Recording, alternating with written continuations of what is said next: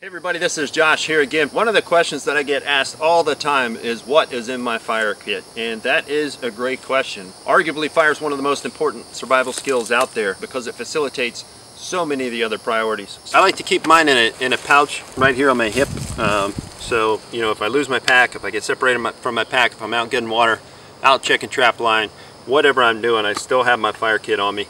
And of course, I keep some redundancies in my backpack as well. But I like to keep my possibles pouch here with my fire kit in it. My main fire kit is in here. So get everything out first, then I'll talk to you about it. Here we go.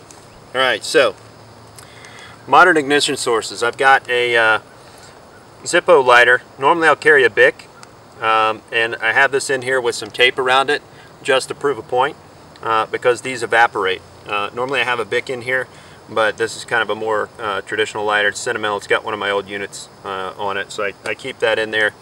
But I wrapped it with electrical tape trying to keep it from evaporating, and I can tell already that the fuel was still leaking out and actually made that tape lose its stickiness. So probably, nope, it still works. Cool. But yeah, so lighter. Then I don't carry a full set of matches, but I've got a super match made from 4 Titan, Yuko Titan matches wrapped in cotton, and that's all dipped in wax to make it waterproof and make it burn longer like a candle. So that's a super match. Got my lighter, my matches, very large ferro rod. This is from Titan Survival, and it's got a little whistle on it. This is Titan Survivor cord, which actually has the 7 inner strands for the paracord.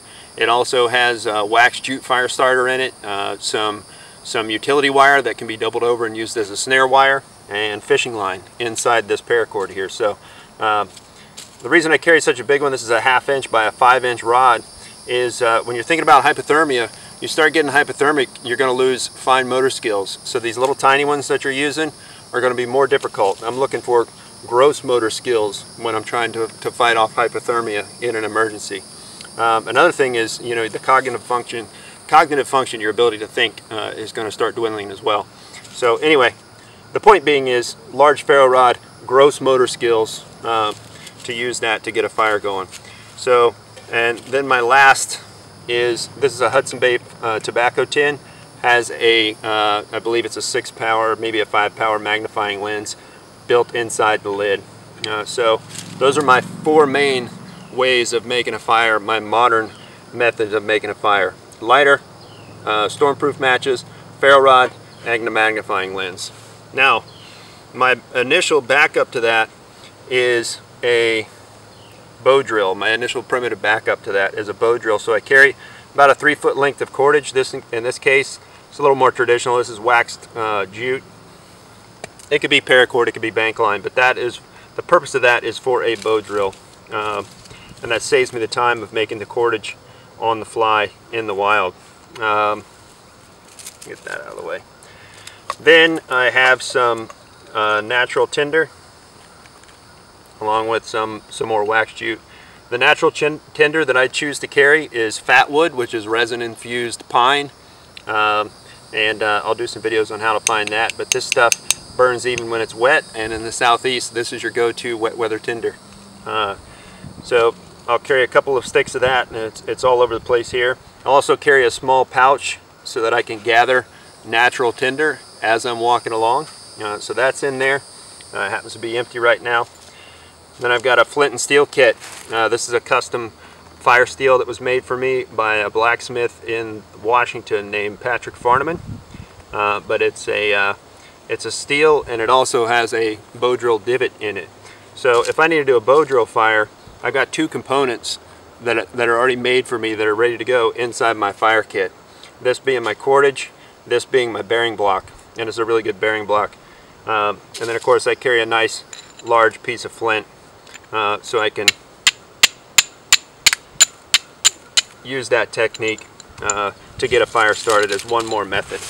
Now, to go with the flint and steel, if you open up this Hudson Bay tin, I've got quite a bit of things. The magnifying lens, of course. I've got some char cloth in here. I've got some charred, I believe that's cotton gauze that's been charred. Takes a spark really well. So I carry that. I've got some more unwaxed jute that I can make some superfine tinder in a tinder nest or a tinder bundle. Let's see, what else have I got in here. A couple of slow matches. One's a lamp wick. Don't want to lose that. One's lamp wick and one's actually twisted jute, but these are actually treated in saltpeter. That makes them burn like a slow match, like a traditional matchlock rifle. They burn very slow and very evenly when they're treated with that. I think it's potassium nitrate. I gotta remember, but saltpeter makes it burn really well. So I keep those in there.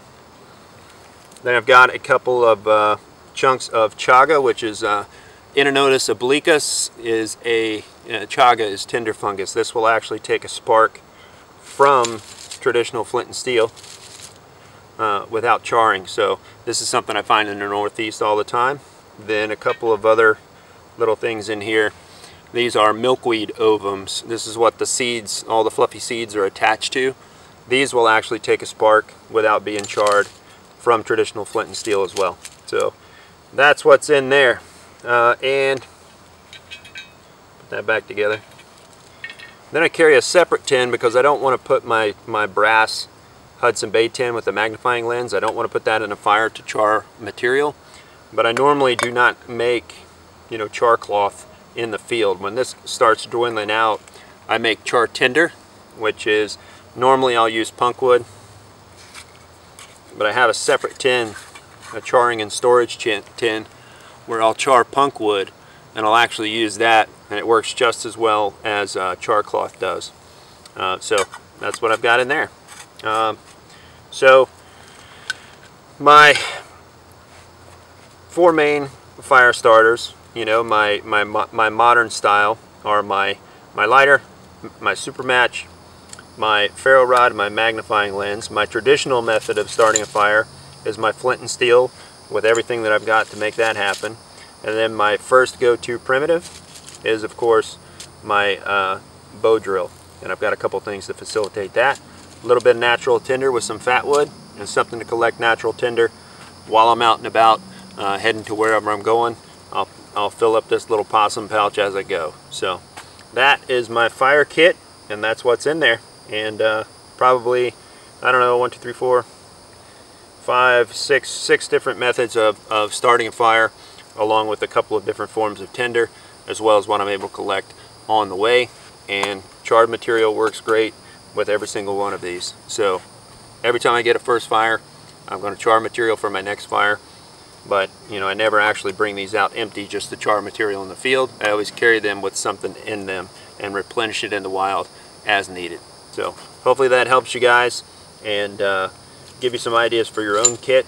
But that is what I carry in my fire kit. See you guys next time.